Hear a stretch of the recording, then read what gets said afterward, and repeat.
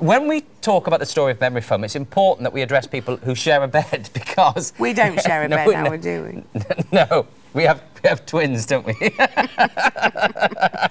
Twin room. Everywhere we go, twin room, and a bolster. Anyway... If you don't know what a bolster is, it's like one of those long sausage pillow things, isn't it? It keeps us apart.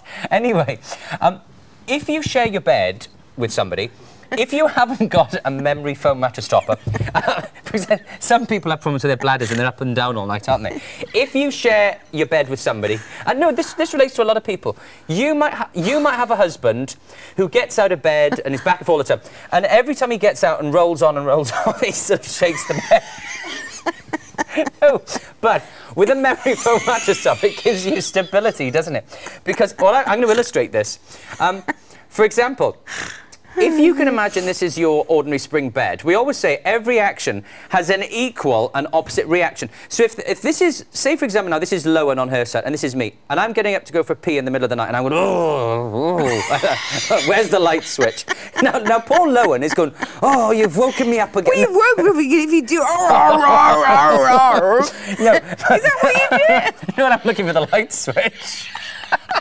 So that's what could happen if you just got ordinary springs. This mattress topper could potentially change your life because what we're going to do is a reconstruction. Actors are used for the purpose of this presentation. You know, could you lie down and get into the position that you normally adopt at 3 o'clock in the morning? And I'm going to pretend that I've got a problem with my bladder. So if you're fast asleep, you've probably been asleep for about 2 or 3 hours. And now what I'm going to do, now bearing in mind I'm on memory foam, I'm now going to have a... Hang on. I'll keep talking. I've lost my talk back. Now, Loen is very, very comfortable there, and she's been asleep for 3 hours. Now, because I would be lying on my side. Now, because I've got memory foam, even if I got a bit of a wriggle and I got to do up my pyjamas and do up the string and then get out of bed, I'm finding Loen quite stable here.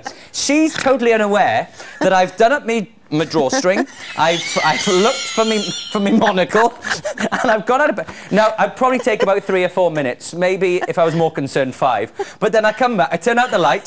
Now, I don't want to disturb her. I now release my drawstring, because that's how I sleep. And then I get back in bed. Have I disturbed Loen? No, I haven't. I haven't disturbed Loen. Now, we're going to do a reconstruction a little bit later without the memory foam topper, and you watch her toss and turn, because you do, don't you, without a memory foam match. Am I talking sense? It's all right, Harry. It's just clear to me why you're on your own in bed. Is this too much of a palaver? Yes, with your drawstring and your... Anyway, we've got some footage to show you. Let's have a look at this footage, because this is a big lorry.